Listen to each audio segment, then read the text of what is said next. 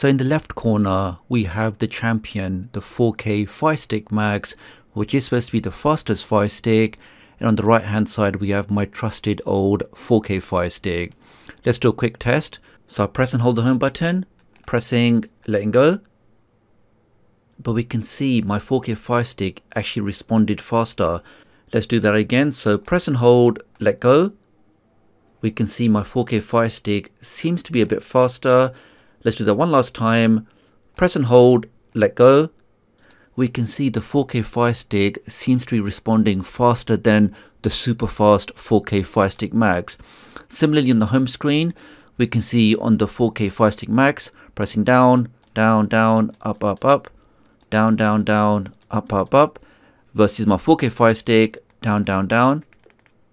We can just see it just seems to be that little bit snappier on my 4K Firestick versus the 4K Firestick Max. Now, all of this is made possible by using the new tdoctoruk speed toolbox, which has been designed to give your Firestick a massive boost in performance by essentially turning off all of those animations. And using the toolbox in less than 10 seconds, you really can give your Firestick a massive speed boost. So please do take a moment to hit that like button, make sure you hit that subscribe button. So with all of that being said, let's get started. If you're new to the channel and you want to stay up to date with the latest tech tutorials, the latest Firestick, Android and Android TV tips and tricks, then please do subscribe and hit the notification bell. It's a small click from you, but it makes a big difference to me. Thank you. Okay, to start this process on your Amazon device, just head over to your settings, go to My Fire TV, go to developer options, and make sure you have both these options set to on, because we will be making an ADB connection with this new toolbox to apply that change on your device. Once you've done that, let's now press the home key and let's open up Downloader. And let's now open up a connection to my website, which is just tdoctoruk.com, or you can type in the short code 53402. Click on go, and this will take you straight to my website. Now, when you get to my website, you want to head over to the hamburger menu, which is one of the 3 lines. Click on that and click on tutorials. And the latest tutorial in the list will be how we can get this new tdoctoruk speed toolbox. So here we are, and this just gives you some information about exactly what's happening in the background. So all of these Android devices, whether it's your Firestick or your Android phone or your Nvidia Shield, they all come with these animation scales, which is the window animation scale, the transition animation scale, and lastly the animated duration scale. Now, these are put on your device just to make the whole experience look a little bit nicer, so you have those smooth transitions, smooth movements, and just make the experience more pleasant. Now, this is fine if you have a powerful phone or a powerful device, but on these lower powered devices, and especially on these Fire Sticks, I just think the animation is not needed and really does slow the device down. So we can now turn that off using the tdoctoruk speed toolbox. And this is what it looks like. Okay, let's go down. Here's how you enable those options. Underneath all of that, and click on the link here. Click on that, scroll down, and you want to click on this green download button. Here we are. I can now click on install. And in case you're wondering, the logo was inspired by Star Wars.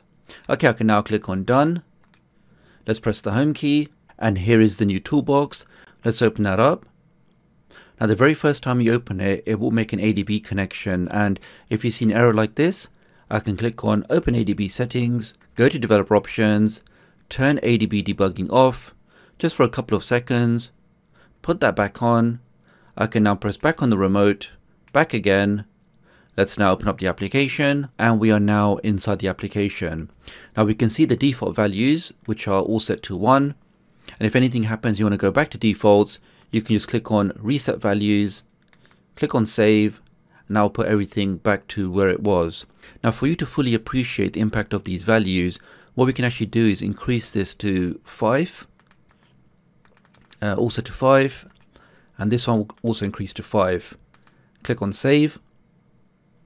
Now, when I press the home key, you can see all of the animations have now been greatly increased. If I press down on the remote, I mean, it does actually look quite nice, but you can see, guys, it's very, very slow.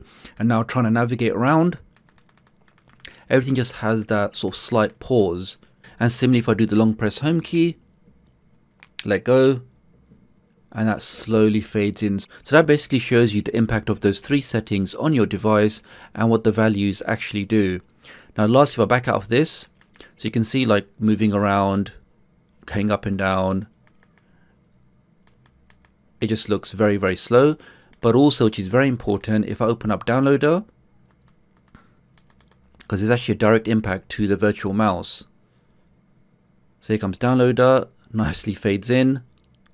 Now you can see if I press down on the remote, we can see it's going down in very, very small steps. So you could say it's a little bit more precise, but we can see that's just way too slow.